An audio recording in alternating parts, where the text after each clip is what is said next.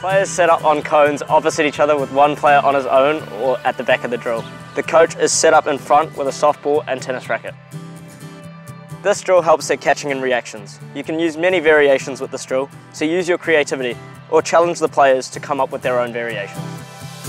The coach hits 2 catches to the player opposite, who returns it on the ground to the coach.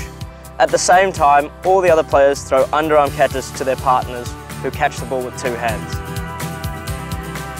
You are not restricted by the number of participants. Remember to use tennis balls or soft cricket balls. They help with technique and reduce the risk of injury.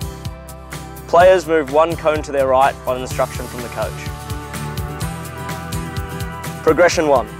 Coach hits 2 catches to the next player whilst the others throw underarm catches diagonally to their partners. Players move 1 cone to the right on instruction from their coach. Progression 2. Coach hits 2 catches to the next player whilst the other players throw underarm to their partners opposite, who catch the ball with their non-dominant hand. Progression 3. Same as progression 2, but the coach throws or hits 3 catches onto an orange catch-it ramp to the next player, whilst the other players throw underarm to their partners opposite, who catch the ball with their dominant hand.